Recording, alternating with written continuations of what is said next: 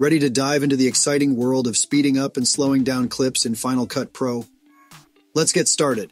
Pick a clip and hit Command+R to bring up the retime control. Now you're in the driver's seat. You can drag this retime handle manually to either put the brakes on the clip or give it a turbo boost. Dragging to the right creates a slow motion effect and changes the retime indicator orange.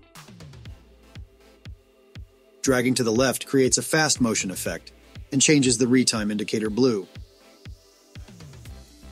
See that icon lounging at the bottom of the viewer? Click on it, and a whole world of preset speeds awaits you. Choose from the slow or fast options. Hit space and watch your masterpiece play back with those changes. It's like magic, right? Here's a little insider tip. Changing the clip's speed causes a ripple edit through the timeline. That means Final Cut Pro automatically moves other clips to make room or prevent gaps. If you want to change your clip's speed and keep the duration unchanged, just pick Custom from the Retime menu and wave goodbye to those pesky ripples. Uncheck the ripple box, and now you can set a new speed, and your clip's duration will remain as steady as a rock. For example, when you slow down a clip, the clip is slowed down and any excess footage gets snipped to keep things tidy. And when you rev things up, a gap clip hangs out in the empty spot, preventing any unexpected ripples.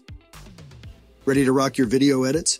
Drop a like if you're excited to slow down or speed up your clips with Final Cut Pro. When you're done being the speed maestro, just click anywhere outside the window or press escape to bid it farewell.